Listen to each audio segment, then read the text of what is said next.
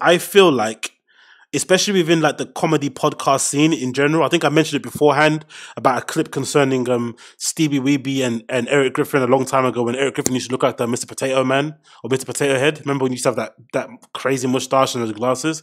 Now he kind of looks a little bit handsome with the, you know, with the 5 o'clock shadow and shit.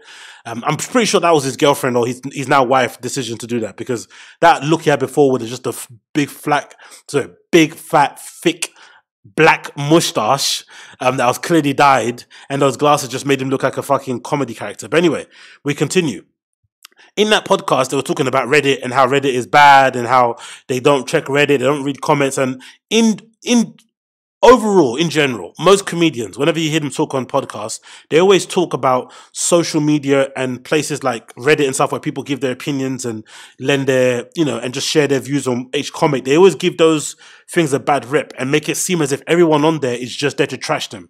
There are no real fans on there. There are no fanatics. There are no fanboys. There are no people just gone in there blind and just said, you know what, let me go check this person out and leave a review. There are none of them. Or everyone that's on that forum or on those spaces is on there for the sole purpose of just making sure that they kind of break the comedian's spirit if they read those comments, and they make sure to say the most meanest thing possible in order to make those guys cry or whatnot. And I don't think that's true. I've been spending a lot of time on Reddit. I've been on Reddit for many years under many different usernames. I've been on forums for many years also, and I know there does exist a very toxic part of the internet, but I know there's also people in pockets of the internet that exist that are also quite positive. But I've always been of the thinking, my opinion, has always been of the thinking that most communities online reflect the content creator.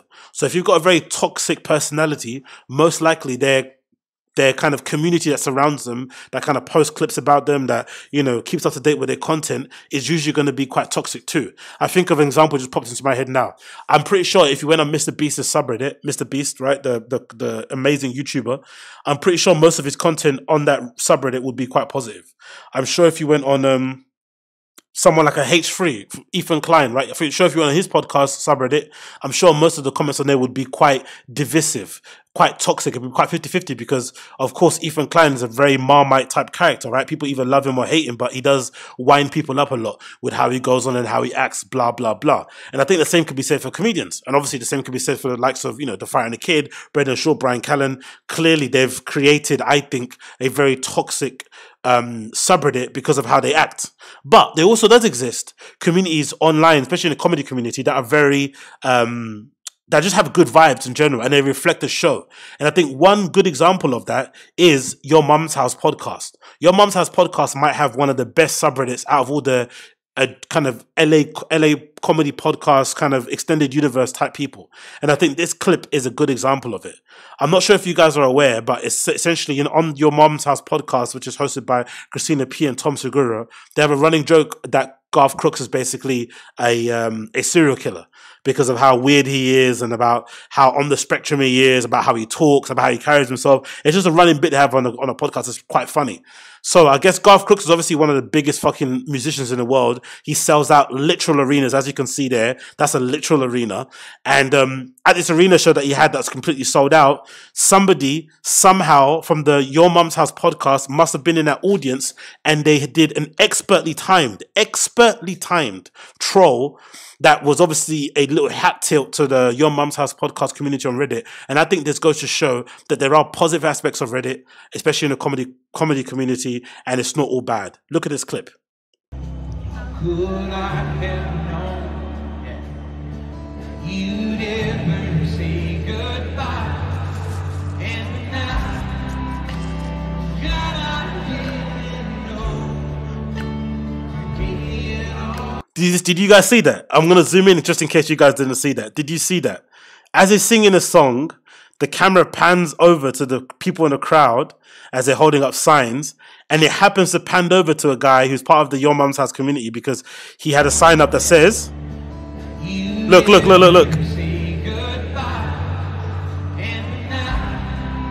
We love Garth, right? And that's exactly what they say on the podcast.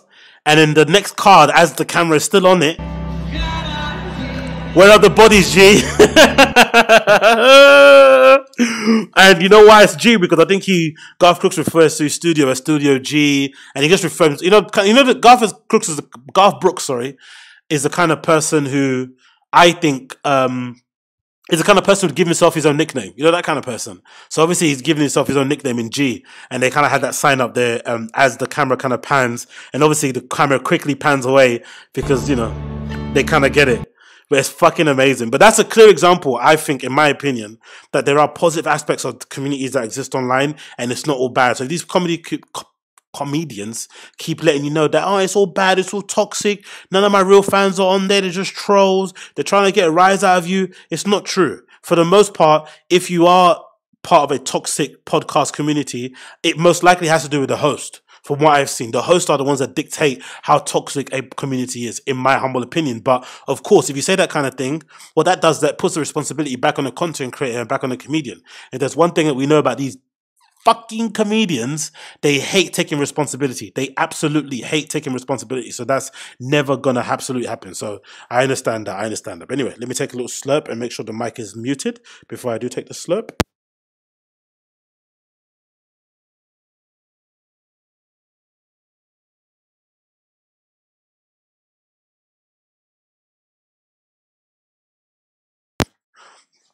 Okay, we're getting fucking unique lit today, mate. We're getting unique lit, unique lit, unique lit. Okay, let's go. Let's go. What people are saying here, that's a great way to put it. People are saying in the chat here. Also, Christina has completely lost her mind. You see how she's been dressing up now. No, I don't mind it, mate. Honestly, I don't mind it. I have to be honest. I don't mind their podcast. I don't mind how silly they get with the outfits. I don't mind. I actually like. You know what I actually like about it? You know what I actually like about it? I like this.